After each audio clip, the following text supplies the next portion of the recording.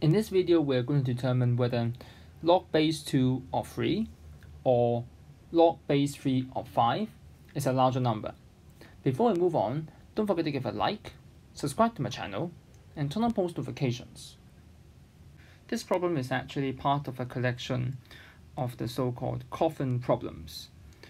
Such problems were known to be used at oral interviews at the maths department of the Moscow State University, the most prestigious mathematics faculty in the USSR, over the 1960s to the 1980s.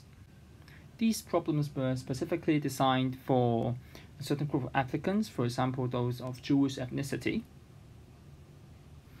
They were designed to have short and simple problem statements, very elegant solutions, but at the same time, it's very hard to solve under an oral examination environment, as in the students do not have pen or paper to help solve the problem, and they can only answer them verbally, and usually within a very short period of time. And eventually, these applicants who could not solve these problems were rejected to enter the maths faculty as undergraduates. So we're now not under an oral interview, and we can solve it with all the tools we have. If you use a calculator, then you will find out that by taking to the correct to 10 decimal places, then the number will look like this: 1.58 blah blah blah, 1.46 blah blah blah, and you can quickly tell that log base 2 of 3 is the larger number. But what can we do if we do not have these kind of calculation tools? The elegant solution is indeed to compare these two numbers with another one, which is in fact 3 over 2.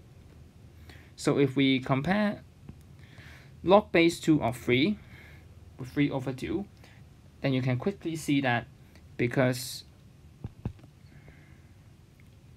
2 to the power of 3 over 2 is actually equal to 2 times square root of 2, and well, you know that this must be less than 3.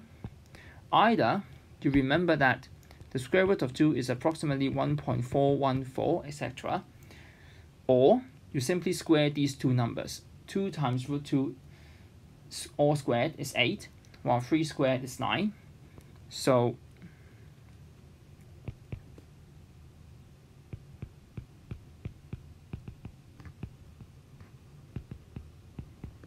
then you know that 2 to the power 3 over 2 is less than 3, and so hence we can say that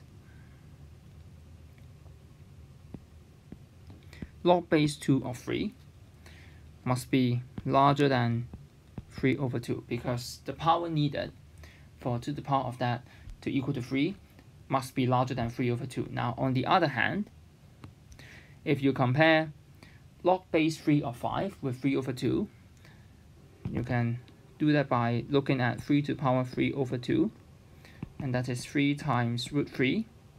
If you square it, you get 27, so it's root 27, and it's larger than root 25, that is 5.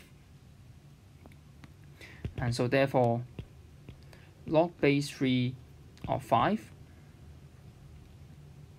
should be less than 3 over 2. And so if you put those inequalities together, you can say that